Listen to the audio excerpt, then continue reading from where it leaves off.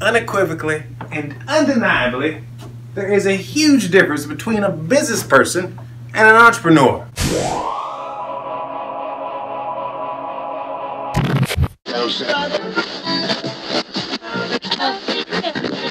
Taking over with Big Al. Hey, so what's going on, everybody? My name is Big Al, and I love my mama.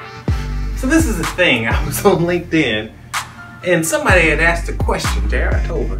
Matter of fact, name drop. He said, he made a post, is there a difference between a businesswoman or man and an entrepreneur? And I said, of course there is. And this is my response. Let me explain to you why. First of all, a businesswoman or man, they take calculated risks when necessary. Operative phrase, when necessary. However, an entrepreneur, which I've shortened into the middle of the word Trep, they take life-altering risks as a matter of personality. Next, a businesswoman or man oftentimes says it's not personal, it's business. But a Trep, an entrepreneur, they say this is my personal business, but my success will vindicate me, and please believe you'll see my success. If they feel slighted, of course. Next, businesswoman or a man, they say decisions are primarily based on data.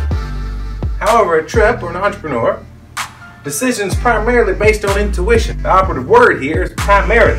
We don't say that all of an entrepreneur's decisions are based on intuition, but primarily based on intuition, and then we try to back it up with data. And then businesswoman or man, they often use data first. Not saying they don't use intuition. These are just my personal opinions. But this is what I believe. If you feel otherwise, please let me know. Hope this provided information, otherwise unknown or unarticulated to you. And if you got any other questions, comments, or concerns, please holler at me. Cheers.